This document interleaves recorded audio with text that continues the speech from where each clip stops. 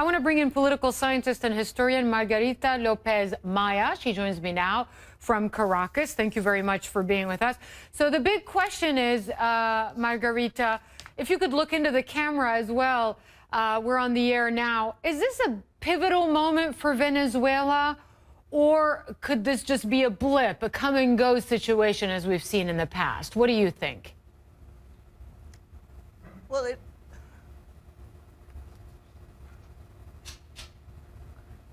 Well, I think it is a delicate and complex moment, yes. But this is not the first time that we have been into one of these. I mean, Venezuela has been having a very rocky history in the 21st century, and this is one episode more in our difficulties. Mm-hmm. Now, the government, of course, is in charge, and there are real legitimate grievances in the country against it. We were talking about 56% inflation, surging crime. I mean, how much longer can the government essentially shield itself from this anger in the streets?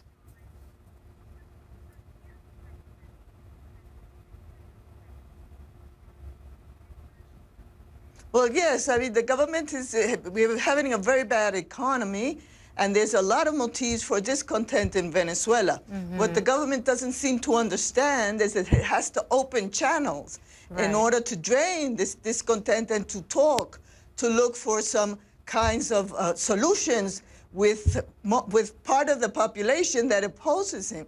Venezuela is a very polarized society. It is divided based almost at the same measure between people that support the government and people that are against him. And the government refuses to talk to the politicians that represent these people. It refuses to talk in the National Assembly where they are the representatives of both forces, and it refuses any kind of dialogue repeatedly. Leopoldo Lopez did not appear after having been at the forefront of some of these demonstrations, and he sent us, in fact, as we broadcast on the program to our viewers, an audio response to some of our questions. He's in hiding, essentially. Is he right to be concerned that he's going to be arrested, essentially thrown in jail, because he's the head of the opposition? Should he be concerned? Yes. Yes, I do think so. I think they have been threatening him that he will go to jail. They have been accusing him of plotting against the government and trying to promote a coup d'etat, as in 2002, the coup d'etat against Hugo Chavez. But what is certain at this moment is that the student movement is the leader of the protest in the streets. And they are protesting against one of the main issues of Venezuela society, which is the insecurity. And we have one of the highest indexes of homicides in the planet. We have practically no justice in the tribunals. We have our jails are packed with people that do not that they live in very unhuman conditions, and the government has no will to open the spaces of the state in order to try to alleviate all these hardships that the people are suffering. Because of this situation, the students are in the streets, and they not only with their demands, but most of civil society also has come to the streets behind the student movement to express their hardships, to express their demands for a solution to all these acute economic, social, and political issues. There's a big unknown here, which is the fact that the president is not Hugo Chavez anymore.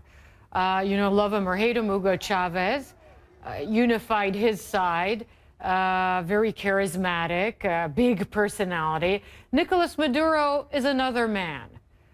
Is he going to have the same kind of ability to rally his troops in order to keep allegiance for his side, do you think?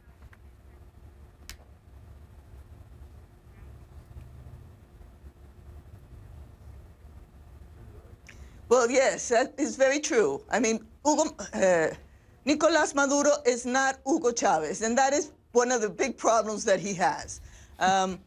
What we are seeing in the streets is the protest of the society against all the problems that we are suffering. But what we are not seeing are the conflicts inside Chavismo. We are not seeing it, among other things, because almost all the channels of TV and radio aren't controlled by the government. But of course, part of the game that is going on is a battle inside Chavismo for leadership. And Maduro is a weak leader. He probably is right now the best solution that they have, but nevertheless, he has no charisma. He doesn't know how to talk. His discourse is it's incoherent. It's contradictory. And of course, I think he is being pressured to radicalize as the development of the conflict is going on. And this is going to be very bad for Venezuelan society, because it seems that he is not in control of the most radical groups in his alliance, and they are obliging him to radicalize and to not open spaces for political conversation and negotiation. The U.S. State Department has just reacted to those allegations coming from the government in Caracas that it's helping to organize the opposition. It is saying the notion that we are helping to organize protesters in Venezuela is baseless and false. How well does that play at home, the government's accusations that these are outside forces organizing the protests? There's also an accusation that the president of Colombia is helping stoke the protests against Maduro and his government.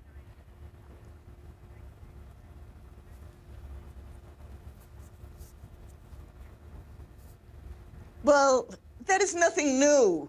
The government always blames the imperialism and the rise and fascism, international fascism, of all the problems that we have. But I think the Venezuelans have a lot of motives to go to the streets today. And they will keep on going to the streets if the government doesn't open the spaces for dialogue. I'm very concerned about this.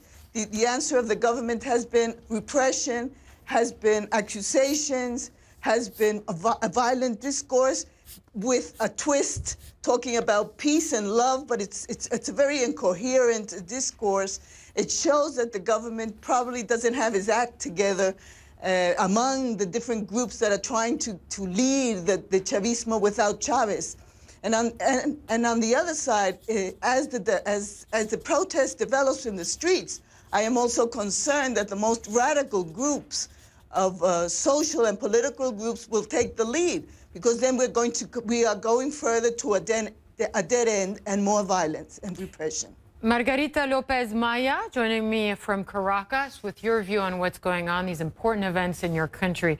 Thanks very much for being with us on the program. And a footnote, we did reach out to offer the Venezuelan government a place on the program, and they chose not to appear.